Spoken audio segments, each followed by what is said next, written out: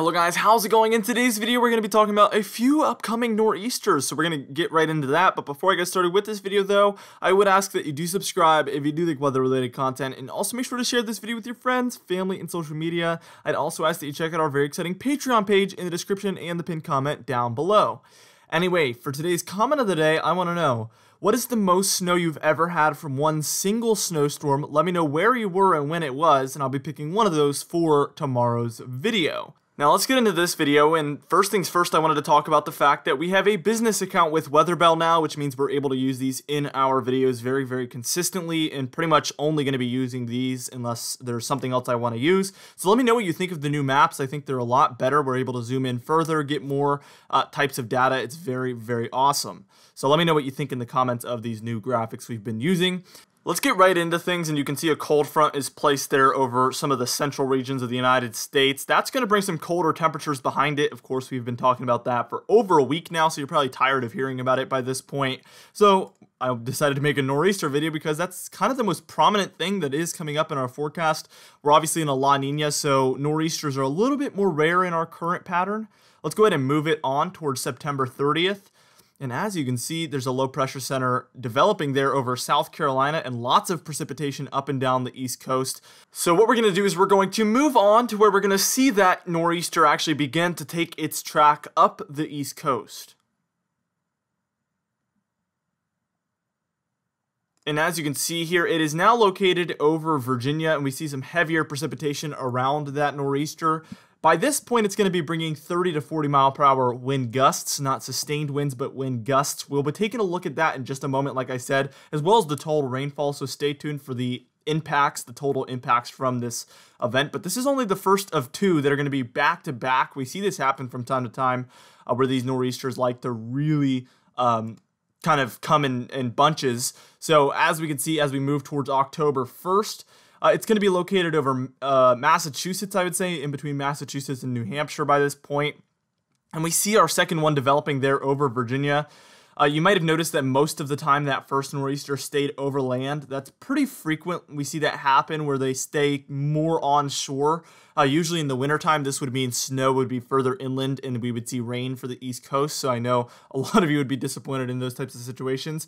But if you live on the East Coast, you know that's a very frequent type of storm track where they're just a little bit too far inland and too much warm air gets involved and you don't see snow to the east of that system. Hopefully we get some nor'easters this winter. That would be very interesting. So we're seeing them early on. That could be a good sign moving forward. But again, we have our second nor'easter developing here over Virginia and North Carolina. So what we're going to do is we're going to move on and take a look at the beginning of that second nor'easter, which is going to be the far more impactful of the two, actually.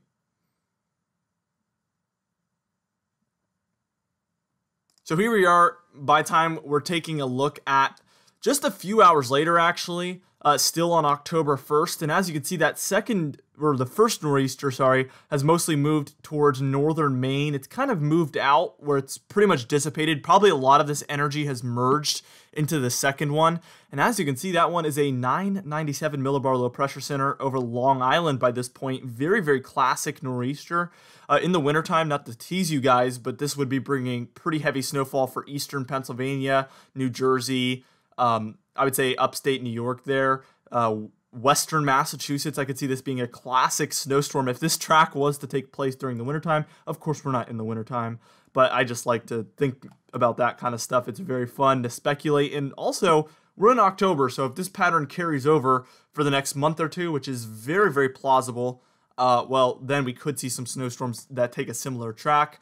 Although, again, we're in a La Nina, so most likely we're not going to see as many nor'easters, but I don't want you to feel like nor'easters are impossible. I never want to give that impression because in a lot of La Nina years, we've had massive nor'easters, including, you might remember, the winter of 2010 to 2011. December of 2010, we had a massive nor'easter blizzard that brought snowfall for the mid-Atlantic, the Southeast, and even New England, up to 2 feet of snow. Very, very major snowstorm. Let me know in the comments if you remember that snowstorm, or maybe you got snowfall from that one. Perhaps it's your comment of the day. If so, let me know. That'd be very interesting. If that's the most snowfall you've ever seen in a day. Actually, I think it's mine, matter of fact. So there you go. That's my comment of the day.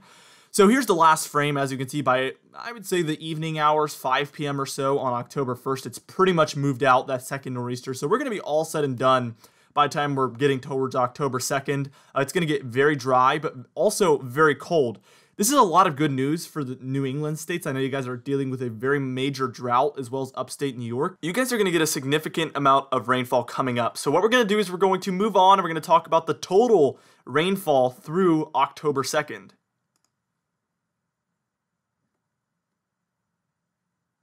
Alright, so let's talk about that total rainfall. This is in inches, of course. So anywhere in the greens or grays, that's where you're under half an inch of rain. And nowhere on the East Coast is in the green or grays unless you're in the Outer Banks or perhaps Florida. Outside of that, really, it's hard to find those greens. Maybe western Pennsylvania is the furthest east region there. I see a little dot in central Pennsylvania as well. If you're in the blues, that's where you're half an inch to an inch of rain. So already that's a pretty good amount of rainfall for just a 2-day event. You know, pretty decent amount. If you're in the yellows or oranges, you're at 1 inch to 2 inches, perhaps. If you're in those reds, you're in 2 to 4 inches of rain, perhaps 5 even. So that's pretty much what we see for the most part for a lot of North Carolina, Virginia, the Delmarva there.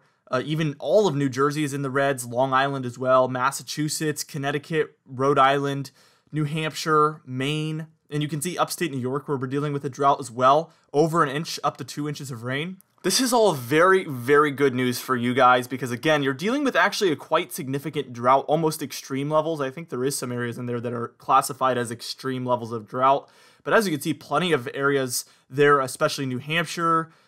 We can see in Maine up to 5 inches of rain there in that kind of grayish area. So, yeah, 3 to 5 inches of rain, pretty widespread for New England. Very good news for the drought, and it might even take you down a level. It's going to really help soak up the ground, which is much, much needed in that area, like I've been saying. Let's take a zoomed in look at New England real quick, just as it pertains to that drought.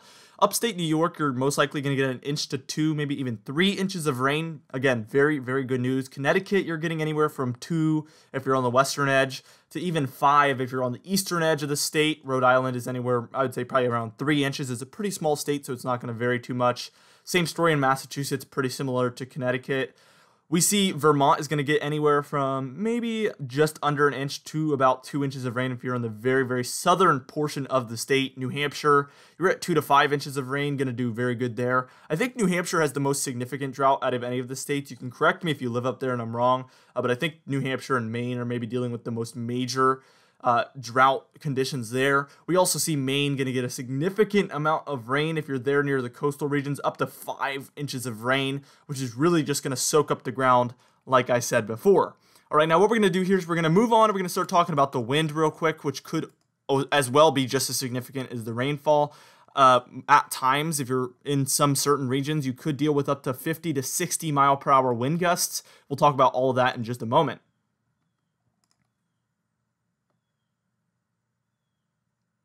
We're going to start out and we're going to be taking a look at each individual frame kind of and just taking a look, okay, well, at this time you could be dealing with this much wind gusts, but we're also going to take a look at the total swath, which means it's actually going to take the entire model run and it's going to show you the maximum wind gust you can expect during the entire run at any point. So that's going to be very useful as well. But we're starting out early on Wednesday morning, September 30th, and this is our first nor'easter and second one. The second one is kind of forming down there to the south. If you're in the blues, you're under 34 mile per hour wind gusts, which is anywhere from slight to maybe moderate. Pretty nuisance, you know, you might get some leaves that fall down, but really nothing significant. Once you're in that green region, 34 to 50 mile per hour wind gusts, that's when it could bring down some very small branches or perhaps some very dry ones. If you're in the drought regions, that's also something we're going to need to be thinking about. Those branches could be a little bit drier and more susceptible to cracking. So let's go ahead and move it on, and this is going to be Thursday later in the morning, and as you can see, New England starts to get most of the winds from that first nor'easter, anywhere from, in the greens, again, 34 to 50 mile per hour wind gusts. You can see there in between Massachusetts and New Hampshire, we're dealing with easily 45 mile per hour wind gusts. So again, that's going to be enough to bring down some branches, could maybe minor damage, maybe, perhaps, I don't really know. I don't think so, but possibly if in special circumstances, but it's this second one that's arriving by October 1st, Thursday morning, that really could cause some damage. As you can see, we have widespread greens along the coast. This one's a little bit more offshore, but we can see greens reaching the Massachusetts coast there, also the Maine coast. Long Island going to deal with that as well. But the yellows and reds start to show up here. We see easily For portions like, I would say, Cape Cod, Nantucket, Martha's Vineyard, 60 mile per hour wind gusts potentially. Same story for portions of the Maine coast.